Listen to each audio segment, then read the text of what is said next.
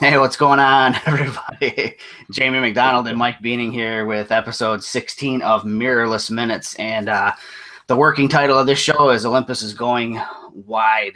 And I think if you're an Olympus user or a Micro Four Thirds user in general, you probably know what that refers to. And that refers to the two new lenses that Olympus has officially unveiled. And that is an 8mm f1.8 fisheye, part of their Pro line, weather sealed metal construction, and also a 7-14 f2.8 Pro lens as well. And then again, weather sealed and just bad to the bones lens. So what's going on, Mike? Welcome to the show.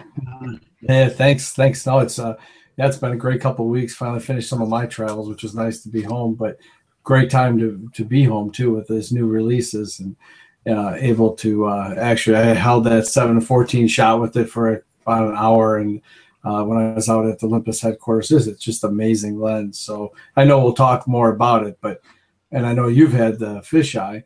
I was looking on Google Plus. I was seeing if we could do the show in fisheye. I don't think we can. Do the what? Do the show in fisheye. Oh yeah, that would have been cool. Yeah, that would have been cool, but I don't think we can do that. So yeah, let's talk about it. I mean, you've got the most experience for sure with this. Right on. So So I'll talk probably more heavily about the lens that I've got right now, and that's it's the 8mm fisheye. So I've had this. I went to Whistler about a month ago for Olympus for a press junket, and got to shoot with the 7-14 and the 8mm. And before I left, I was given this pre-production model of the 8mm to bring home and shoot and do some sample photos for the R&D guys over in Japan.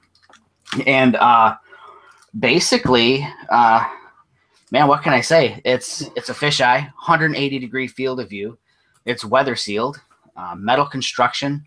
It's got an integrated pedal hood, so you don't have to worry about the front element, because the front element, for those who aren't familiar with a fisheye, let me just kind of go over how this works a bit. So the front element on a fisheye or many of the like ultra wide lenses isn't flat like you're used to with I don't have a lens handy, but it's like bulbous, like a 12 to 40 or something like that. The front element's flat, and you can see on this one it's rounded. So some of the lesser brands of lenses might not have necessarily an integrated hood, and that front element, because it sticks out, can bump into things pretty easily. So this has the integrated pedal hood, which does offer a little bit of protection for your lens. Like I said, it's part of the Pro lineup, so it is splash proof and freeze proof and all of that. And as testament to its splash proofedness, or whatever, however you would say that, splash proofness, I've been drenched with this. So we were at and I'm gonna go through some photo shares here in a minute, but one of the photos was taken on the Lake Michigan shoreline the other week, and even though the water is frigid cold, I decided to get right down up against it where some of the small waves were breaking. And me, rocket scientist that I am, I turned my back for just one split second, turned around, with my camera held low, and sure enough, a wave just slammed right into the front of the lens. And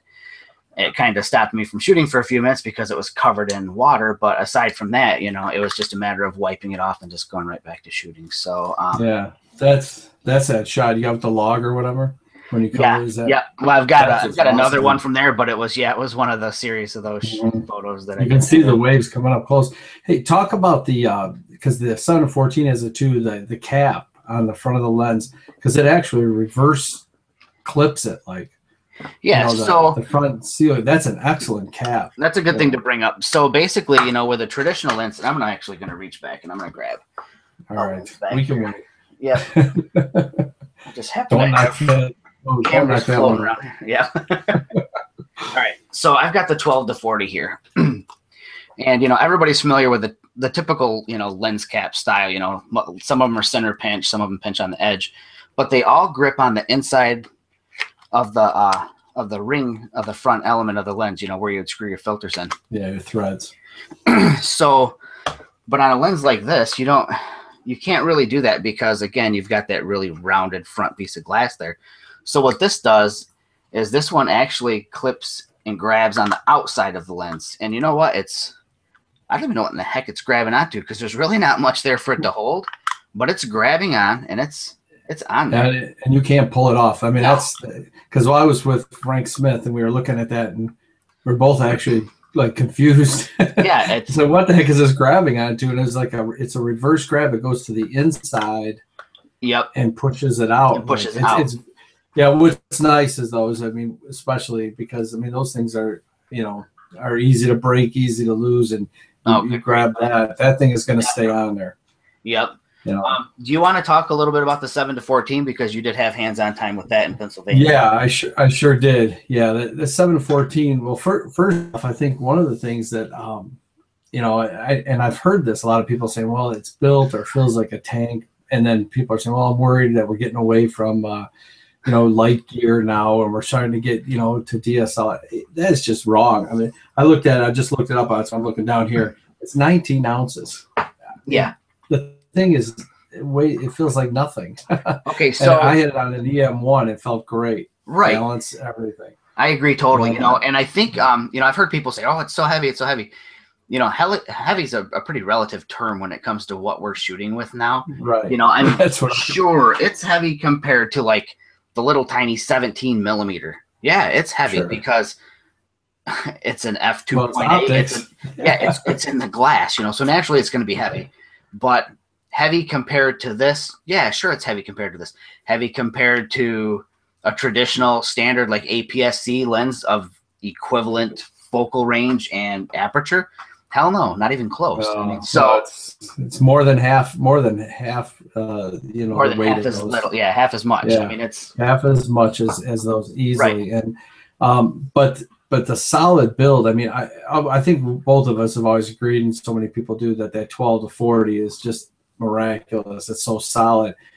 I really feel like this lens and even the fisheye, because I did hold it, it actually feel better. I don't know why. I don't know if it's because they're a little wider on the grip when you're holding it, or it's that front pedal lens cap that just feels, or the pedals that feel so solid.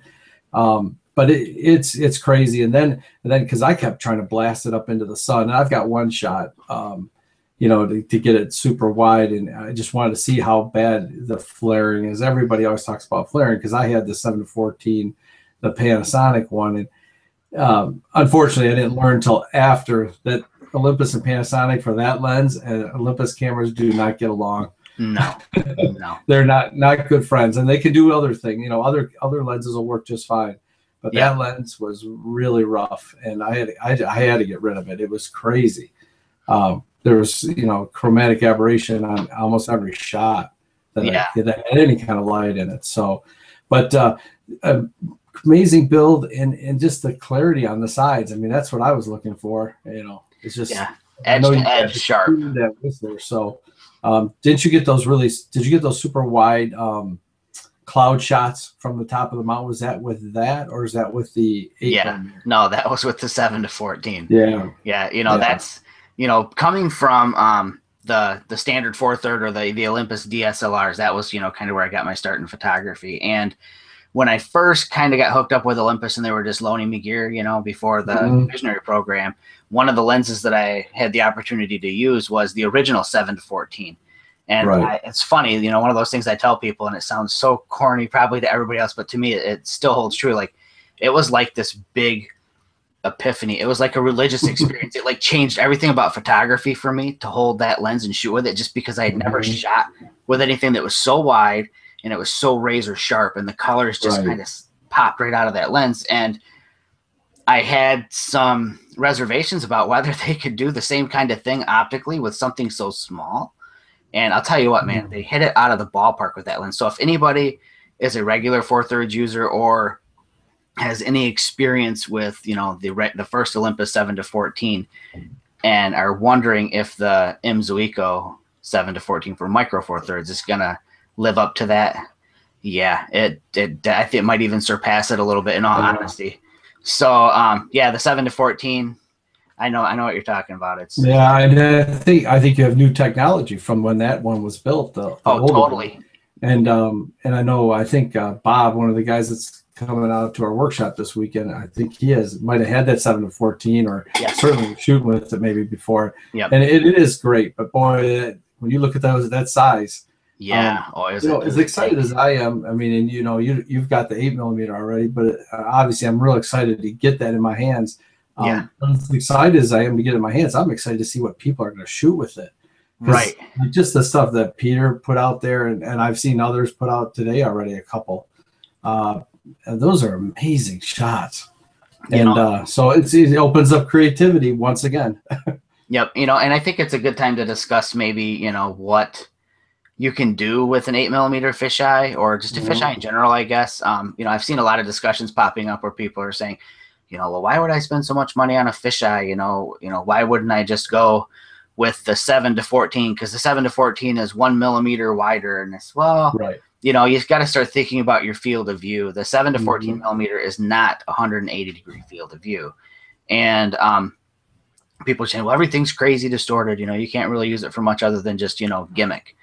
Not true. If you're somebody who likes landscapes, that's my bread and butter. It's what I love to shoot. If Yeah. you compose with your horizon line in the center of the lens, Yep. you get to where you don't really see any distortion unless you have an object in the foreground. Then that's going to be distorted so that it's coming towards you.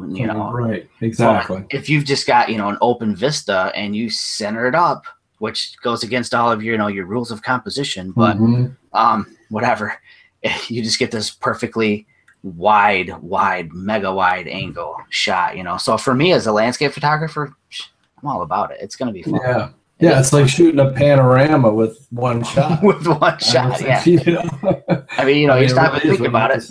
180 degrees, you could literally on tripod shoot, spin it around, get on the other side of it, shoot, and stitch it together, and you have a 360-degree panel. There you go. Now I can see that you're going to go out tonight and try that. So, do you want to do an image share? So I know, we've got images to share from both of these lenses, among other things. Yeah, sure. Well, you know what? Let me share mine first, because I only have the one image, and I have a couple others, but one from that lens, and then because I know you'll have a few more, and I'd like to hear that too. So let's see. Okay, do you see the steel stacks there? Yep.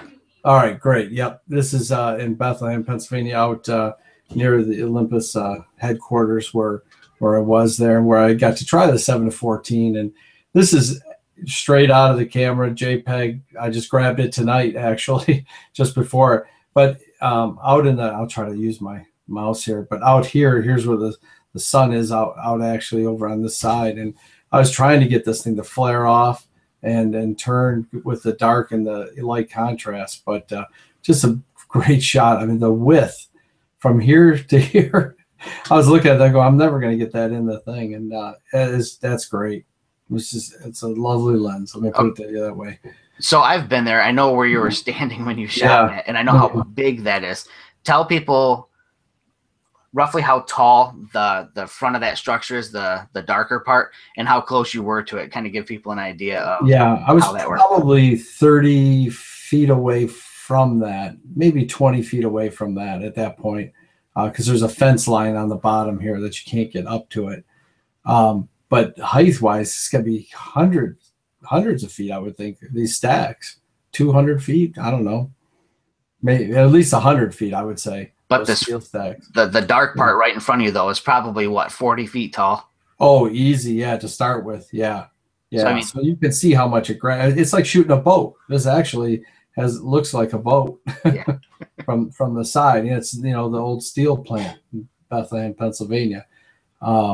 It's, in fact, that's even hard to grasp onto when you don't have anything over here to, reference how large this is. I mean, I can tell you this, there were guys up here working because they're putting in a walkway across here so people can get up closer. And those guys look very small. They're not up on this one here, but I do have another picture. So that tells you how large this thing was. Let me drop down to the next one. And this is Bethlehem, Pennsylvania. Looking out, I just can't believe it was really nice. They had the windows clean in the hotel, because this is actually sunrise from the hotel. But with the sun hitting across the landscape there and touching the houses, and it's just a great old village shot. I really love that shot. This was shot with the 40-150, and I put this together in the new Lightroom panel, just about 3 shots actually, just to put the short one together. I just wanted to capture that sun from side to side. Last week I spent a bunch of time in Austin and Texas, throughout Texas, so had some time, and we had one night, the first night I got there, we had 7 inches of rain. If anybody's been watching Texas weather, we didn't have anything like Dallas or whatever, but we did capture the rain while we were there. And rain, clouds, it's a great time to pull out the art filters. This is with the EM5 Mark II and the 14-42 EZ lens, just running outside quickly, knowing what I've got in clouds and trying to snap that thing. So that was just love that cloud formation. Don't get a lot of that in the city out here. We get that much room to shoot. And this next one's in Fredericksburg, Texas. This church here is built in 1906, St. Mary's Catholic Church. Just a beautiful, beautiful old church. Pristine, clean inside. I couldn't believe no one was in there. Obviously, it was, I think we might have been in there on a Friday morning. But it was fantastic ability to shoot. And this is actually an HDR, 3 shots, because it was very dark inside there. But HDR right through Lightroom. So as you can tell, I'm sort of using the Lightroom stuff here with the HDRs. And the next one here, Pano, this is on our way out of Fredericksburg. This one here is a 9-shot Pano of the countryside with just after that horrible rain and the sun breaking through. I just had to pull over when I saw the rays coming in. It was just amazing. You can't see them here, but a few cows grazing over here. Most of these are cactuses, so that's how you know real quick it's Texas and not Michigan. Yeah. But yeah, it's just amazing what that new Lightroom Pano can do. And this is shot handheld with the 40-150. Jeez. Obviously in vertical, just zipping across 9 shots. So 9-shot panel, that make one hell of a large print. This is large, boy. When you put this out, when you export it out, it was dragging, and I've got a nice new MacBook, and it was dragging on that. So, but all right, well, let's see what you got. All right, so I just kind of want to go over all these shots are ones that were taken with the 2 new lenses. So. All right, we'll pull those up. So this first shot is, of course, from Whistler. That was when I had the hands-on time. And I'm starting off with the 7-14 first. So this was shot on the peak of Whistler Mountain. It's one of the stone sculptures up there called an Inukshuk. And again, it's without having a person in front of it, it's kind of tough to describe just how big things are. But like I'm 5'6". And I'm like as tall as the legs on these things. Okay, so that gives you an idea how tall it is. So it's probably like 12 or 13 foot tall. And I'm standing away from this thing probably about 5 feet, which is just incredibly weird to keep walking closer and closer and closer to something so that you get it large enough in the shot to where it starts to fill some of the frame. And then you look down from the viewfinder and realize that you're darn near touching it. So, and, again, shot, composed so that I like shooting with the composition so that I have a lot of sky and you get like that big sweeping feel to the sky. So, so this is just, 7-14. And this is basically everybody that was there for this press event with Olympus. And we're inside of this place called the Barefoot Bistro, and they have this ice bar where you can do vodka tasting. And the reason I wanted to share this is not just because of all the awesome people that are in it, but because of how small this room is. So width-wise, where the front of this room is, where everybody's kind of huddled, that's probably like 7 feet wide. Okay, so it's really narrow. And the guy that was working in the bar that took our photo is probably, again, another like 4 feet in front of this girl that's closest to the camera here on the left. So super tight quarters. And it's easy to get everybody in the shot with a lens like that. And this, again, is at the widest end. It's at 7mm. Steve's Digicams did a review, and there's a fellow back here on the right-hand side with a purple ski cap on. He was the one writing for Steve's Digicams, and he mentioned that it's a really expensive selfie lens if you want it to be, because you can at arm's length hold that out, and you can get not only yourself but like the entire world behind you in the shot. So there you go. The next shot is, again, another, Whistler shot, and this is at the summit of Blackcomb Mountain, and this is in the lodge at the top of the restaurant, and it was closing time, and I kind of hung out trying to catch the last gondola down so that I could get some architectural shots in here, because I love the big timbers and all of that. So I waited for the lady to finish putting the last of the chairs up, and as soon as she walked past me, I popped off the shot so that I could just kind of take in the largeness of it with nobody in it. Again, those 3 shots are all at the 7-14, all shot. What do you think what's that room? What's the like ceiling height you think? Oh, there? good grief. So that ceiling is probably 35 feet. Wow. It's a big room. I mean, it'll accommodate 100 people easy in that room. So that was the last of the 7-14. So the next shot is, the rest of this next 4 are 8mm, and they're all selected for specific reasons. Okay, so this one is just to show you just how crazy distorted you can get your shots, playing on the fact that it is a fisheye, and you do get this warped sense of representation from it. So this is in Washington, D.C. This is the Air Force Memorial. These spires are supposed to represent this formation that fighter jets do when they do shows. The 3 of them go up and then break off from one another. And these structures, the tallest one, each one's a little bit different height than the other. The tallest one, I think they said, is 175 or 177 feet. So they're really tall, like super tall. And the one on the left and on the right, I'm probably 15 feet back from the base of those. So I'm actually really close, and just tilted back so that I could fit them all in. Oops. So I don't even know why I did that. So that was just me wanting to show you the distortion that you can get. The next shot is one that I chose to show the close focusing ability. And that's something we didn't mention about these lenses, is that you can focus. You can have your lens, well, pretty much almost touching your subject. Both of the lenses have super close focusing. So this is my dog, and I was laying in the grass with him and trying to just get a shot of him really close. And I don't know what it was, but the camera would get close and he would start licking his nose like it was just some weird reaction he was doing. So I was getting pictures of it. On the third lick, he didn't not just get his nose, but he actually licked the front of the lens. I was that close. So just the act of him sticking his tongue out, I was so close focusing that he could actually touch it with his tongue. And he's a Shih Tzu, so it's not like he has a giant tongue.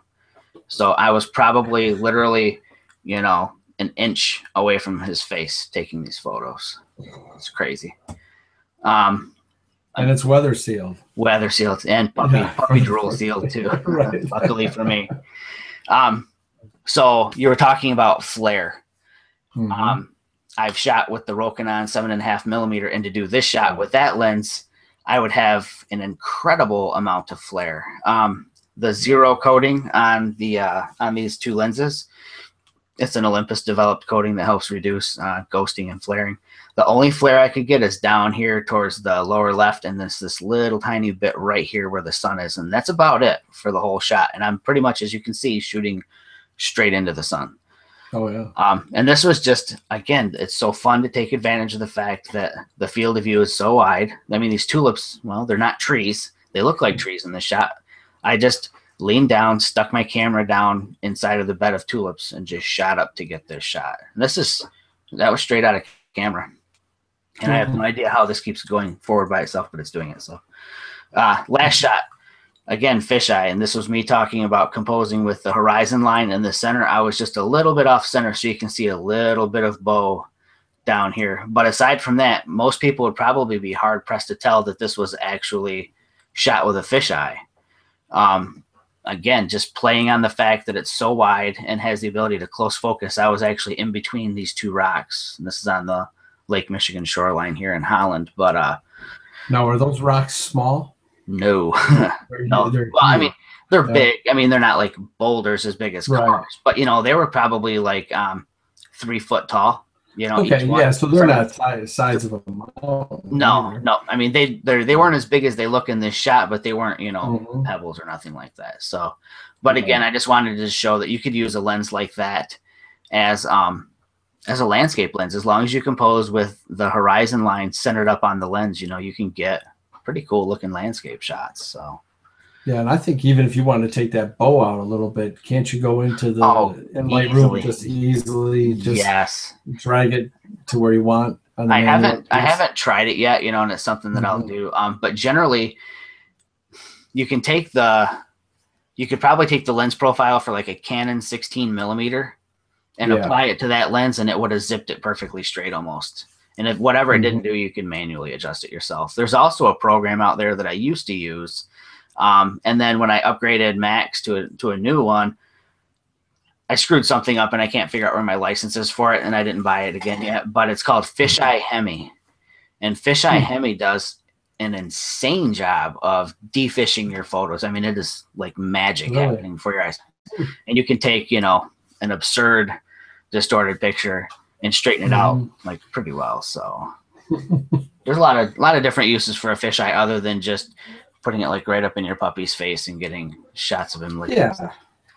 Yeah, exactly. Exactly. Well, and didn't also with the announcement, I know neither of us are probably huge underwater shooters, but they announced some new things so you can use that fisheye right Yes. underwater. Yeah.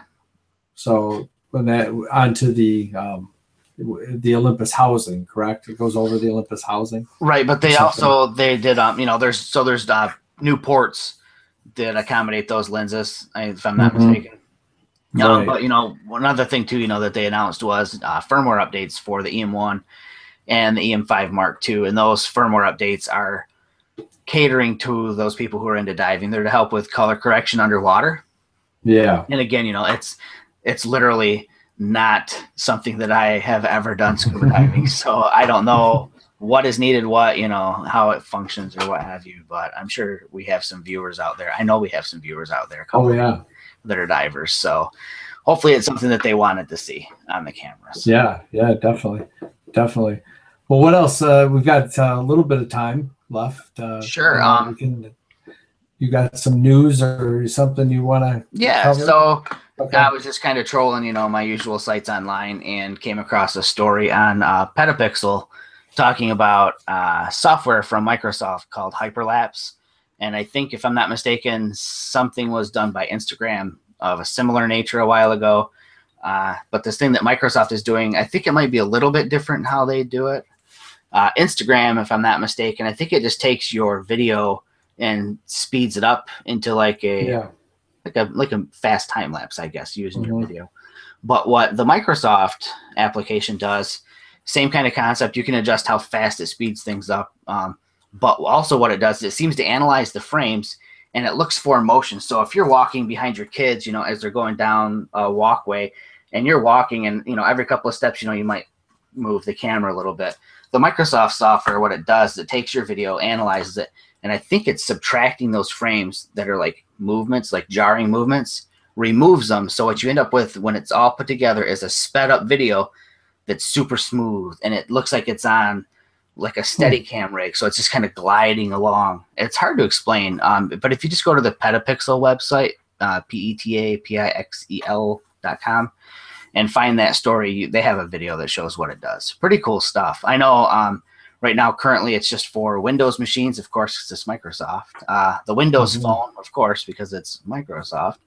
And Hmm. you can also use it on select Android devices. And sadly, none of the Android devices I have are select. So I haven't had the chance to preview it yet. But I've got some ideas on how to use it. I might have to find some Windows PC somewhere. I don't know. There's none in my house, but Yeah. I'll Try it get one. out. Yeah. Yeah. I'll figure it out. I think I can help too. Oh, can I do one other update too? So, Yeah. Yeah. Go ahead. so I talked about the Huffa holder on the last Oh episode. yeah. Promised that we'd be giving away 3, and I promised everybody we'd do it when I did my review of the Huffa holder. I started the review of the Huffa holder. It's just been a little busy, so I haven't really gotten into the review, but it got started this week, and look for that to drop on the Mirrorless Minutes website next week. And Once that goes up, just throw a comment in there. I don't care what you comment. You can comment anything, and you'll be entered to win one of 3 of these Huffa holder lens cap clips. Okay. Mm-hmm. Cool. Cool. Well, let's see. I'm just going to sort of do a pick, but I'm excited to use this thing. I don't know if I can. Trying to see how I can make it. Let me hit my screen so I can see this thing here called the lens skirt. This is not something you wear. This is it's a little expensive, but everybody knows how much I think I love live composite. And sometimes at night I just can't get out after working all day in a hotel. But if they've got, I'm always usually up on a high floor. If they've got clean windows, which most of them usually do, this thing's got some suction cups in there. I know what it does. Yeah, and then it fits any size lens, so it takes, you don't have to worry about all the room, your lights in the room, because every time I try one from a room, I'm trying to put sheets, or I'm trying to put my coat over the back of the camera, that I can't see anything, and I got to hurry up. And this just get it all set up where you want to go. And it blocks out everything, no reflections whatsoever, and a little expensive. We got a link, through your link there, and we'll put it in the show notes. But it's definitely worth it if you're going to do some of this stuff. Or we got out of Chicago coming up, and we're going to be at a high rise. The place that we've got, it's got an extreme high rise that looks out over the city. I'm excited to use that there. So yeah, check it out. It's called Lens Skirt, and and I know a lot of guys that shoot lightning shots. So because obviously sometimes you're not outside, it's probably not the best thing to be outside under trees when you're shooting lightning. So you can shoot good lightning shots through windows. I mean, it doesn't have to be a high-rise hotel. You can do it out your front window if you got room or whatever that's there. So yeah, check it out. It's pretty cool. Cool little item. Yeah, that's a super cool pick. Again, it's one of those things that you look at it and you're like, damn, why didn't I think of that? Yeah, that's what I'm well, looking you at. thought about it with a coat, but yeah, I've got coats, I've got everything. Yeah, and that's the deal, is these darn suction cups with it. So yeah, that sounds good. And well, I think the only other thing is excited with this weekend. We've got our workshop, Olympus only, OMD and Penn. Sold out, and coming up this Sunday. And hey, great time. We got the new EM5 Mark II, and I don't know if I think somebody will be there shooting that, but I know we've got people coming with EM1s and EM10s, and we're going to just go through the menus. We're going to tear it apart. Yeah, I'm super excited to do that workshop. And it's something that I guess I'll throw that out there. That if there's enough interest, maybe it's something we could take on the road to another location outside of Michigan as well. I know that there's nothing better than talking about not just photography, but product that you're passionate about, and teaching people about those products as well. So I think, in all honesty, even though this workshop is a small one, I'm just as excited about this as I am out of Chicago, to be honest with you. It's cool to connect with people over the gear that we have. So yeah, exactly. And I like I said, I think even when we put it together, I bet you we end up a few comments talking about bags too. Everybody's always going. Oh yeah. I think I said one thing about bags today on the Facebook. I think I have 38 comments on bags. Yep, it's one of those things. It's one of those topics. It's like politics or religion or camera bags. Exactly. Going. Yeah, they're a lot safer than the politics one. Oh, definitely.